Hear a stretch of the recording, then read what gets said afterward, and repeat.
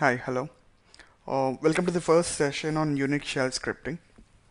So, first of all, thank you for opting Oracle to learn shell scripting. So, the reason why Oracle is, added this shell scripting course, though we are basically more into only Oracle database administration courses.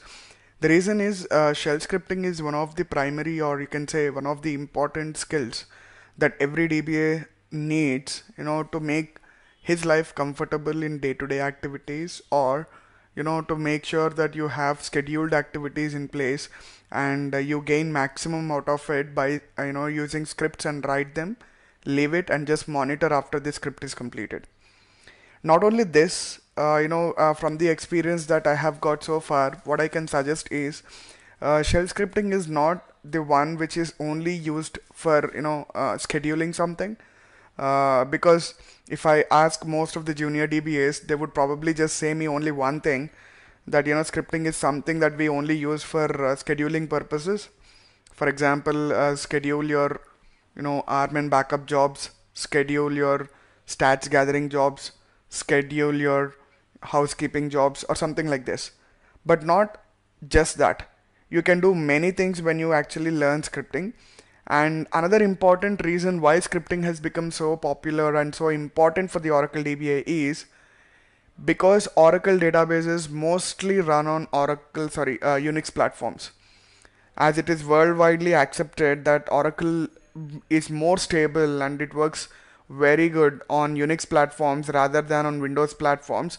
I'm not saying that there are no Windows platforms at all for Oracle. They are there. Oracle supplies software for Windows platform as well. But what I mean is, globally, people will organizations always go with Unix platforms for Oracle databases to run, because it is proved that it is highly stable and reliable on it. And having understood this point, that's the reason Unix shell scripting has become one of the very, very important primary role for every DBA to gain. So once you gain 2 years or 3 years of experience, definitely this shell scripting skills will add a lot of benefit to your profile, not only for your career with respect to career, but also for your day-to-day activities, and also to make your life easier. And saying this one, the course is also designed in such a way, as you see on the screen. Okay, sorry, before that, I hope you know me already. So I'm Kumar.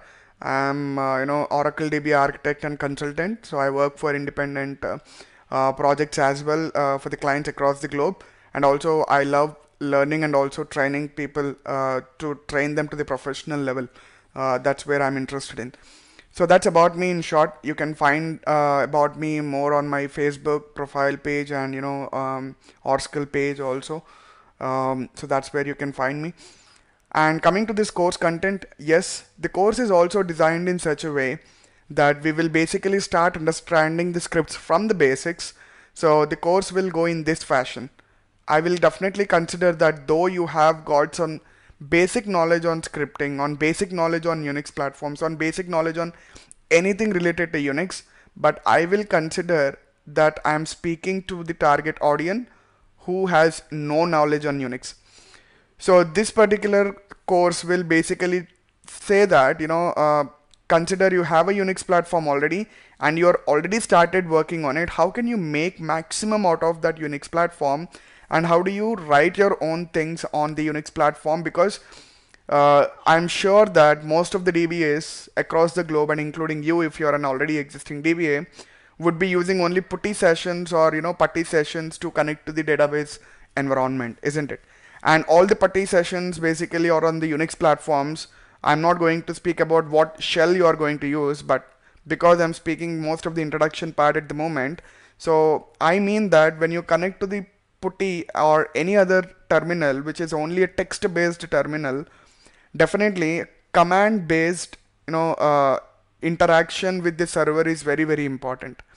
And when you gain confidence on writing any command to the operating system and you can get the things done through the command line console itself, then you are the best DBA, not only with respect to the database administration, but also with respect to handling the operating system as well. This particular course will gain you or will get you that particular confidence that you are the, you can make that change in the complete cycle of database administration with this additional skill. Alright, saying this, let us come back to the content as well. As I said, the content is designed in such a fashion saying that considering you are a fresher, considering you are, a layman to actually shell scripting, this will completely concentrate in explaining you each and every point crystal clear before we jump into the tools development. So I hope I'm very clear in the beginning itself. This particular course is not to let you, this is not for the audience who wanted to become expert only at shell scripting, but this particular course is for the existing DBAs who wanted to make use of the scripting skills into their day-to-day activities. Saying that, it doesn't mean that you cannot become an expert with this shell scripting course. Definitely you can do that. But whatever my way of approach and my way of training would be, always linking or leaning you towards simplifying your Oracle database administration jobs. So you can also use the same level of training that I'm going to give on the other domains as well. It is also applicable for the network administrators where they wanted to simplify their job using scripts. It is possible. Similarly, the same course is also applicable to the Linux administrators where they wanted to simplify their skills. Yes, it is for sure. But Linux administrators, because they start working on the Linux environment starting from the commands and scripts and shells, this would be looking like a very basic for them, but still it is very, very important for us. So in the first chapter, we are going to completely see about the basics of bash script. So what is exactly a bash script? Why did we choose bash script? What is that included in the bash script? How do you basically categorize different kinds of shell programs and how do you execute them? And how do you basically build one small script? That is what we call it as a building blocks. And then how do we run the script? What are the different ways of running a script that you actually create? And then how do we debug scripts? When I say debug scripts, it is very important because if in case you have become little expert in writing scripts and you have written approximately 500 lines of script, and then if you had some issue at 350th line, definitely script will not tell you where the problem exactly is, but it will only just error out. In that case, how do you basically debug the script and how do you identify where is the error in your complete script? That is the main important point, but I'm making sure that you know that well in advance, because the same debugging scripts technique you can also apply to a small script that you're going to write. Because if you are the person who is writing the scripts right from today for the first time, definitely for a 5-line script also debugging is very, very important, because that's where you learn things on your own and you will identify where the mistakes you have done on your own. So having said this, the next one that we are going to concentrate is about bash environment. Please do not see these page numbers because the content is not yet updated. The content is only updated for this session. That means in this session we are going to see shell programs, executing commands and building blocks. And the content in this document is only updated for these 3 things, and that's the reason you don't find the page numbers updated for the other contents, but it will be updated anyway later. And yes, in the bash environment we are going to see what are the different variables, characters, aliases and expressions, whatever are possible to be used inside the script and where is that you can use. And the third one will be completely about new, where we will be seeing in case if you wanted to do an interactive editing between the user and the interface, that is nothing but your script. What are the different ways of doing it? And awk is another one which is very, very important. It's a way that you can actually control many things inside the script. Probably it will, you can say that awk is the one that can do it. You can also say that awk is something which is again a different course. That huge is awk. So that's the reason, as you see here, we will see what is awk programming first of all, because awk is completely taking your commands into a different program, and it executes inside its program levels and then pulls out the output from there. So it's again different thing, and we are going to concentrate that here. And Yes, conditions and interactive scripts is where we are going to see if clauses, case statements, this is one of the very, very important part in the scripting, because conditions are always there, because if in case if you wanted a non-interactive scripting and it has to be automated based on the results of something else. For example, if you say, I have a command, say, it can be ABCD. If this command throws an output called 1, you have to do this. But if this command throws an output called 2, if you have to do this. If the command throws the output 3, you have to do this. How do you do? Basically with the help of if clauses. That's what we are going to see here. And because it's an interactive scripting also we are trying to learn, that means how do we display error messages to the user to say that, your script is successful now, it is executed. This is the output of the script. How do you make sure that user sees the result of the script one after the other? That's what we are going to concentrate in the 4th chapter. And then repetitive tasks, like, when I say repetitive task, if you have the same job to be done 10 times, 20 times or 30 times, definitely loops are the one that we have learned from the basics of C language if you have been, engineer already. So yes, for loop, while loop, until loop, how do we redirect the input output operations to the next shell or to the next script is what we are going to learn here. And because there are loops here, in case if you want to break and continue based on some condition, definitely that is also very important for us to understand. So we will be doing that, break and continue. And how do we make a menu? So when I say make a menu, it is very, very simple and straightforward to tell you that, for example, you run a script, it will give you options like this: 1, 2, 3, 4, 5, 6, 7, 8, 9, 10. Yes. If you click on 1, I will give you the table space utilization.